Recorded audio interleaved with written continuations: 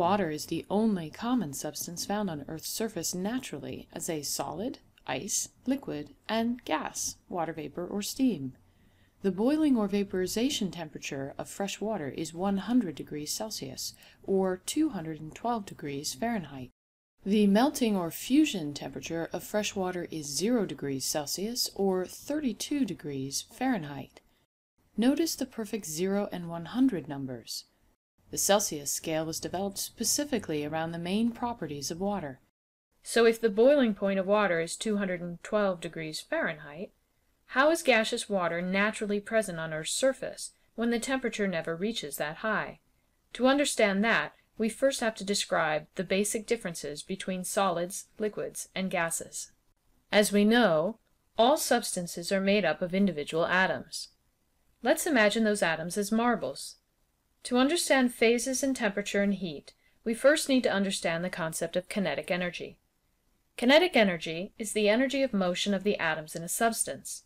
Kinetic energy is calculated by taking the velocity or speed of motion and squaring it, then multiplying by the mass of the substance, and finally having that product. The faster the motion of the atoms, the more kinetic energy it has. The velocity of a substance is how fast it's moving in a straight path, or how fast it's vibrating if it's bonded to a nearby atom. Temperature is a measurement of the average kinetic energy of the atoms in a substance, so as velocity increases, so does temperature. Heat is a measure of the total kinetic energy of all the atoms in a substance. Objects with lots of motion carry a lot of heat. We can describe the average temperature of the oceans as the average kinetic energy of all the water molecules and dissolved ions in the ocean. We can also describe the heat stored in the ocean as the total kinetic energy of all the molecules and ions combined. The lowest temperature possible is called absolute zero.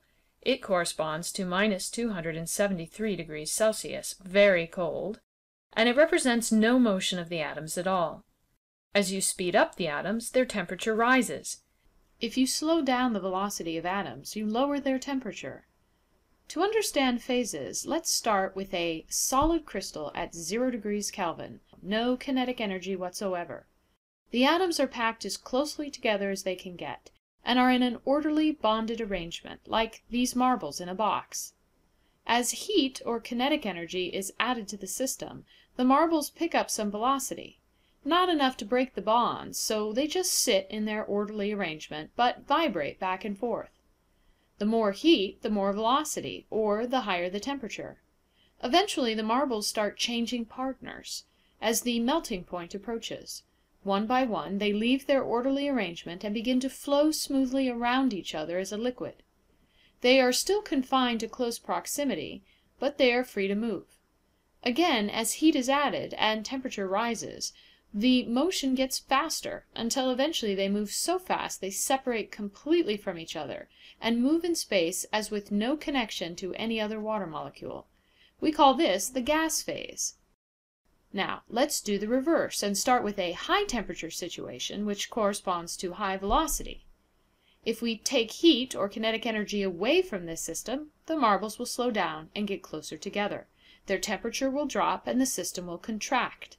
Eventually, the marbles will get close enough together that they feel each other. Once they are close enough that they develop temporary and loose bonding, they are now like marbles in a jar, swirling around, mixing themselves up, changing partners, but stuck together within a set space. They are much more contracted, denser, and slower than they were as a gas, but they are still free to move, as a liquid. This picture shows jelly bellies at the factory being rotated in drums to create an even shape. The worker here is adding the flavoring and coloring as the jelly bellies rotate around. This process simulates what's happening at the atomic level in all liquids. The atoms, or jelly beans, or marbles, are in a continually swirling motion, but in very close proximity. With continued heat loss, the velocity slows until atoms are trapped amongst each other as a solid, often in an orderly arrangement. Like this image of a still jar, the marbles can vibrate in place, but it's difficult for them to change position. Notice that they are packed in an even tighter, denser arrangement. So, back to water. How is gaseous water naturally present on Earth's surface when the temperature never reaches that high? To make all the water molecules in an area into vapor, We need to get them above 100 degrees Celsius.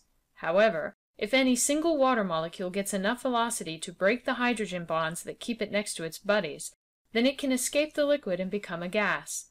All open bodies of water, including a glass left out on your counter, will lose some of their water to the surrounding air.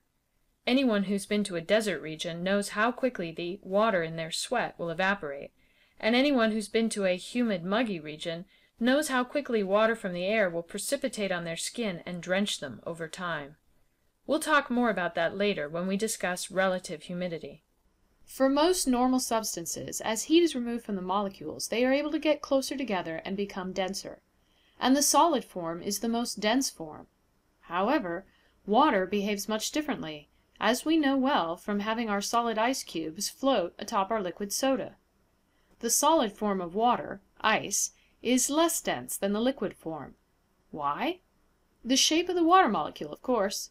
As long as water molecules have enough velocity, they can slide in and around each other.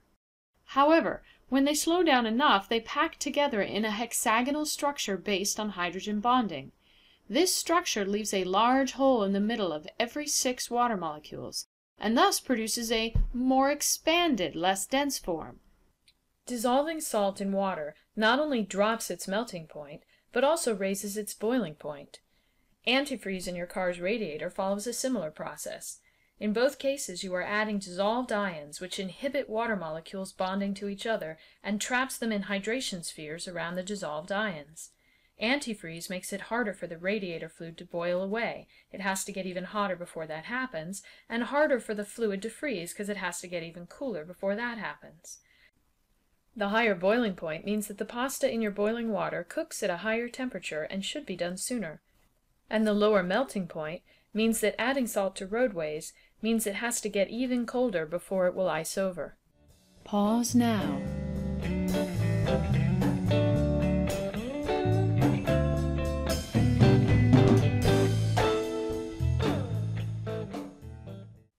For more information and more detail, continue on to the next video in this series.